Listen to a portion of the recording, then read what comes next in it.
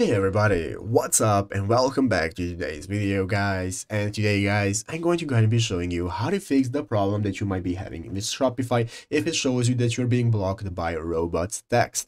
This is a very simple thing to do, so make sure to watch this quick and easy video till the very end and follow my steps correctly so you can make sure this works the same for you and you can do this yourself. But yeah guys, let's get straight into it. So the first thing you want to do is to go ahead and open up the official Shopify.com website right here if you're not already.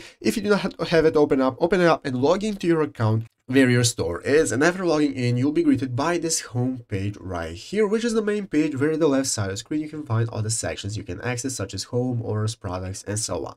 So let's go ahead and see how we can get started with fixing this problem we might be having. So as you can see guys, here on the official community website of Shopify, we can see that somebody already asked this problem and asked why it's happening, how we can get started fixing it. And here an official representative of the Shopify staff has come in and give us a couple of error fixes that we can use. So guys, you can see this is happening because of a page with a redirect. Most possibly this issue occurs when a page is redirected to another page instead of being served directly. So to fix this, update the redirect to point to the correct page. So make sure that your redirection is pointing to the correct page and isn't going to the same page, as this is going to give you your problem. As you can see, an alternate page with the proper canonical tag. This is also a possible error that may be happening, excluded by non-index tag. A lot of solutions are right here. So what you want to do guys is you want to go ahead and take a look at all the solutions right here, because you can see when blocked by robots tags, this issue occurs when search engines are blocked from crawling certain pages on your website through your robots tags file. So to fix this, review your robots tags file and make sure that it's not blocking any important pages. You want to go ahead and review that file